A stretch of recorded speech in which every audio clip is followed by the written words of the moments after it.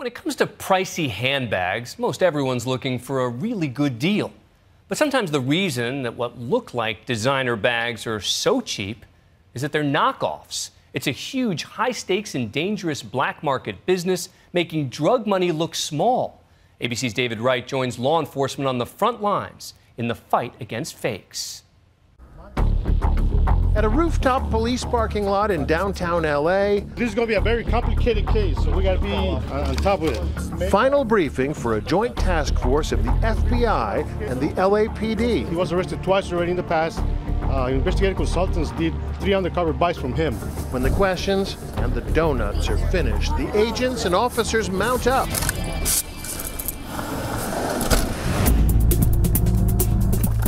Let me call you back. We're serving a search warrant right now, okay? Roger, run away.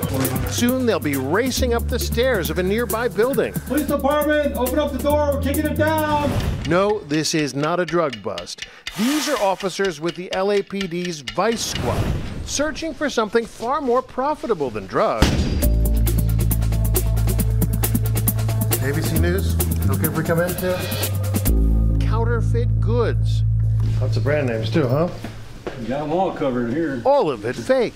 Saint Laurent, Gucci, Hermes. Vives and Juntos is one. Detective Rick Ishitani has been on the counterfeit beat more than a dozen years. There's more money made from this stuff than narcotics. It's an average of $500 billion a year. He does busts like this 30 to 35 times a year. Wow, a couple a month. Yes, yes. Counterfeit goods, from luxury handbags to DVDs, are a huge problem. Industry groups claim criminals steal copyrighted material worth $500 billion every year. And while that estimate may be grossly inflated, like the price of some luxury goods, the losses to big brand names are big enough to make copyright enforcement a huge priority for the Customs Service. Front lines in that fight are here, the port of Los Angeles and Long Beach, biggest in the U.S. of A. More goods come through Los Angeles, Long Beach than all other major American ports combined. We're the largest seaport in the country by far. Approximately 40% of all the maritime cargo that enters the United States does go through this complex here. That's because this is the first stop for almost everything the U.S. imports from China, Japan, and Korea. That's a lot of stuff. On average, a container arrives here every 6 seconds, though never one at a time, always on huge vessels like this one. Nightline embedded with U.S. Customs and Border Protection to see how they lead the effort to police counterfeit goods. With the tsunami of goods coming in every day, a significant challenge to find contraband. Seems like it's literally going to be looking for a needle in a haystack. Well, the advanced information that we do receive really helps whittle that haystack down. Before this vessel even set sail from China, a manifest describing the contents of each container arrived here in L.A. It's Ken Price's job to search for the needle before the haystack even gets here. I look at container freight coming into the U.S. to make sure that it is what they say it is. After 20 years on the job, he has a good eye for things that are out of the ordinary, just on the paperwork. It just doesn't make sense. And so I want to see what's in there. All of which takes place days, even weeks before the ship even ties off. It has to be that way. Hi, how are you? Because there's simply too much to search. Today, as we board this vessel, the customs officers have a pretty good idea where to look. As immigration clears the captain and crew, Where are you from? I'm from South Korea. the officers are already doing a preliminary search. They take their time. A ship like this will take days to unload. Among the most urgent priorities, things that might pose a health or a safety threat. Radioactive material, for one. The scanners indicate the presence of radiation on this truck, so it'll have to go through a secondary inspection.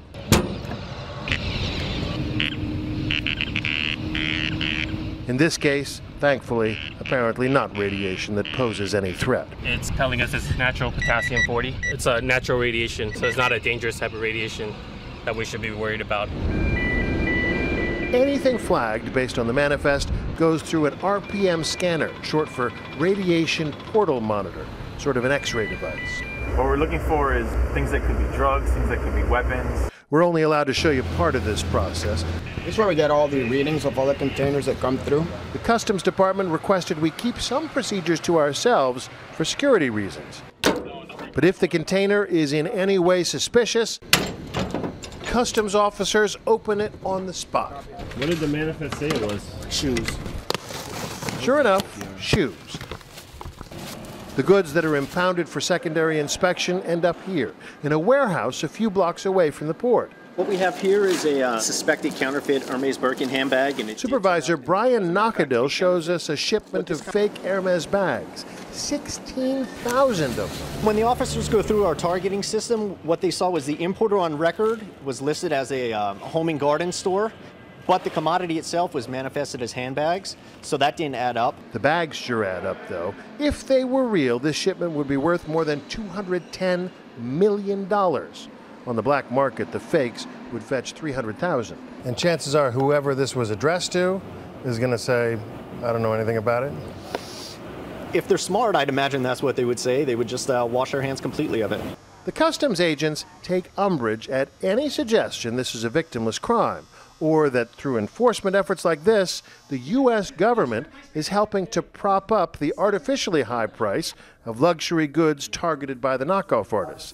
They insist it isn't just the makers of $4,000 bags that are harmed by counterfeit imports. More than likely, it's going to finance some other illicit activity, whether it be terrorism, human trafficking, drugs, something of the such.